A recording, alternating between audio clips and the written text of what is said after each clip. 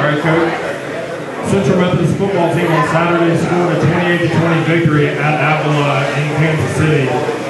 It's your first win as the Central Methodist head coach. What does it feel like to finally have that win under your belt? It's great, and to share it with all these guys. I mean, that's the thing when you go out recruiting, and these guys choose to put faith in you and faith in your program, and they come in and be a part of your program. I mean, it's a team thing and it's a family thing, and these guys are definitely a big part of my family, along with the rest of our players and our coaches, and obviously, everybody that was there at the game too. I think that made it even more special to have just our band, our cheerleading squad, all the family and fans and support that we had. And it was a really special day for all of us, but it was really special for me because I was surrounded by people that absolutely loved it. After falling behind 7-0 in the first quarter, the Eagles scored 21 unanswered. In the second quarter, they seized control of the game.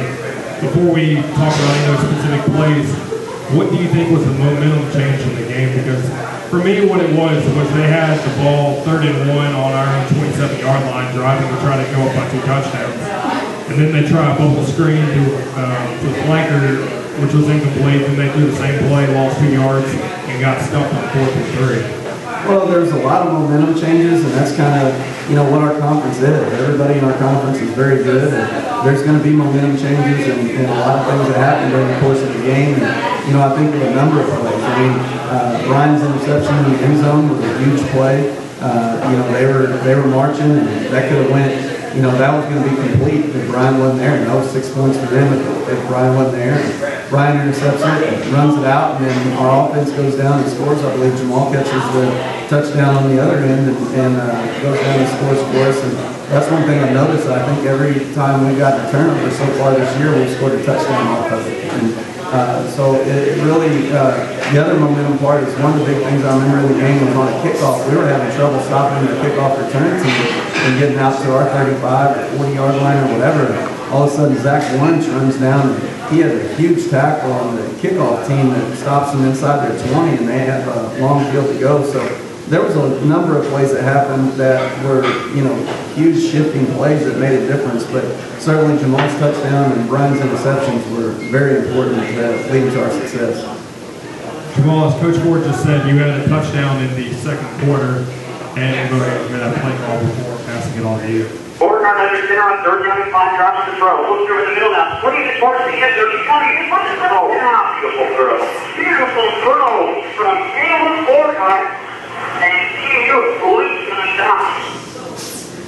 It was a 26-yard touchdown on the play. Talk about the play call, what you saw, and how you were able to beat the quarterback. Like in the game, they were on cover 3s. But on that particular play, it came up and played man on me. So I just tried to beat him inside and get right back outside on top of him. Luckily, the pass was there. I wasn't expecting it, but it came first. More hard to see. Was it a fade route, or what exactly did you see? What did you see on the play? What was your first reaction after scoring your first collegiate touchdown? My first reaction was I wasn't expecting the ball, so I was just going to clear him out for the underman to come get it. But I got on top of him and beat him for a couple of yards, and the ball was coming to me. You had a couple of catches in the game, and in the game, Caleb Borghardt completed 5 passes for 99 yards. How do you think the passing game helped the running game, because the team rushed for over 200 yards on 36 carries? I think it kind of kept them on their toes and guessing at the same time what they have to do here and there. But at the same time, the rushing was particularly a lot in the game. And we'll go ahead and talk to Brian Blanch. As Coach Ford mentioned earlier, you had an interception in the end zone that thwarted an Avila scoring opportunity, and you returned it for approximately 30 yards. Well, we were in a empty backfield again for Carolina. He's going to bring Mooter in the next collision. He doesn't know. He's looking towards the end. Interception again. He's way on the right sideline with the blockers in front. Down the far sideline, he is Brian Flynn. Finally dropped down in the 36 it appears. What was the key that you read on the play and talk about after making the interception? Well, we were in a cover 1 high safety, and I was a high safety in that situation. I saw the receiver coming across field, and the quarterback had his eye on him pretty much the entire time. I just used my instincts and was able to break on the ball and make a play. Probably should have returned it after the catch, but rain in the moment got a little bit, ended up getting caught from behind. But How do you think your interception helped lift the team? Because earlier in the game, Mitchell Swan also had an interception that allowed such a Methodist offense to get back on the field. It's just momentum change. They were driving, about ready to drive it in to score again, and I was able to make a play and kind of bail us out in that situation. Central Methodist will host ninth-ranked Baker on Saturday. From a defensive standpoint, what do you think will be the keys to the game? What have you seen from them on tape? From what I've seen so far, Baker's got some pretty good running backs, and they're able to create and get to the edge. As a defense, we need to keep them inside, keep them getting to the edge, keep them leverage, and staying over top of the receivers as well. They got some speed on the outside and big-time play receivers, and we're just going to keep everything in front of us and come up and make plays. And I mean, I feel like if we lose, we're just beating ourselves. So. Baker has the tailback transfer, Dylan Baxter, who's a transfer from the University of Southern California and was the #1 overall running back in the nation coming out a couple of years ago. What kind of challenge do you think he will pose for your defense? Well, he is a challenge. I mean, he can make some crazy cuts. I mean, if you go square him up, he can really make a miss. And that's where game tackling and leverage comes into play. And also, he's got a very good offensive line in front of him. And that offensive line is, you know, they have, I think, 2 sophomores, 2 seniors and a junior or something like that. And so they're very seasoned veterans over there. We'll have our hands full for sure. But again, it's a very simple game. It comes down to leverage and tackling. You know, same thing offensively. Comes down to blocking and doing your job. The team that does their job, that executes with the team, is going to be successful. And again, we just got to limit our mistakes. And if we play good, we play good. Coach Moore, I'll give the final question to you. As I just asked Brian Plinch, what do you think will be the keys to the game on Saturday on both sides of the ball in order for the Eagles to hopefully pull out a win? Well, one thing that helped us this past Saturday was ball security. I think we had 1 turnover on offense, and we were able to get 2 on defense. And anytime you can be in the plus category turnover-wise, that's really big.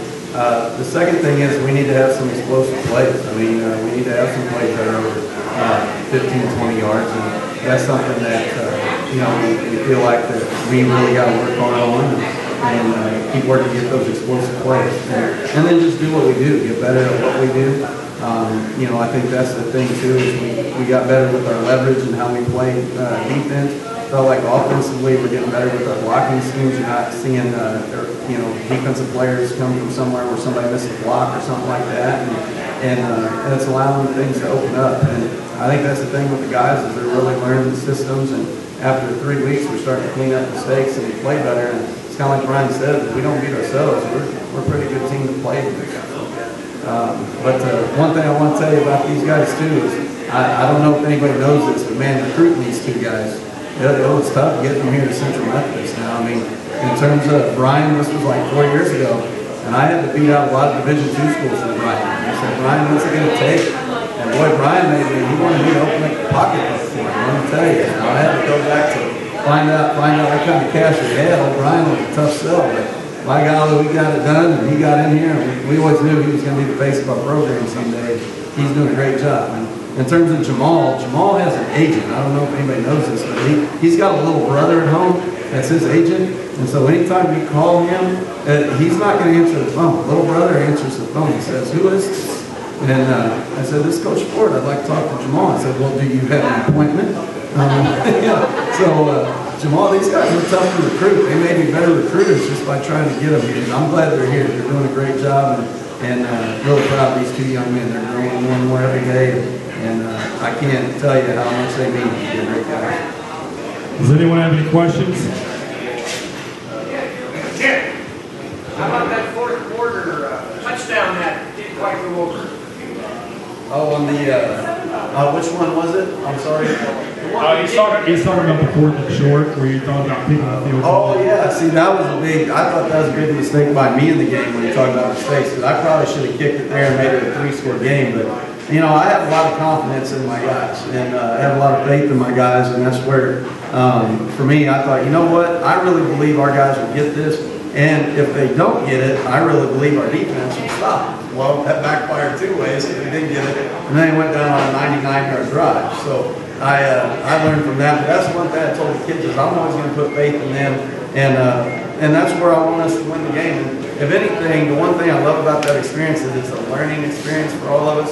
And I want our guys to learn from it, because the next time I choose to do that, when we go, they'll know what they have to do to get it in, and defensively we'll know what we need to do to stop them. And if you don't put the guys in that situation, they're not going to know how to respond to it. So I was really proud of how we handled that adversity, because it was adversity. And that's what the game is, and that's what life is. And they did a nice job of handling it as we went, and ended up winning the game. So I was really proud of the kids.